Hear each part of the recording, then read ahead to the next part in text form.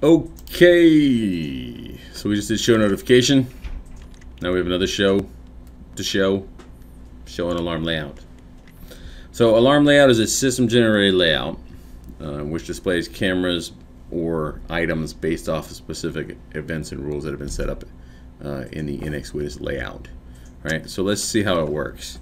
So if I go into this rule here, I go to camera rules, I got motion on my kettlebell still, right?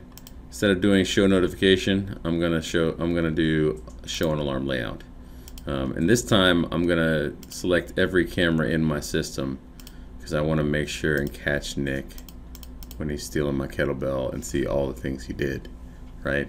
So I'm gonna open every camera in the whole system on the same layout. So this should be interesting. I'm going to force alarm layout opening for all administrators. I'm not going to show the source camera because I'm showing all cameras. And the interval action here is going to be instant. Right? I'm going to press apply. I'm going to close the layouts so everything's closed. Right? And now, Nick, when you try and steal my kettlebell,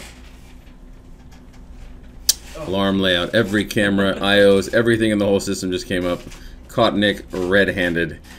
You are so doomed, my friend.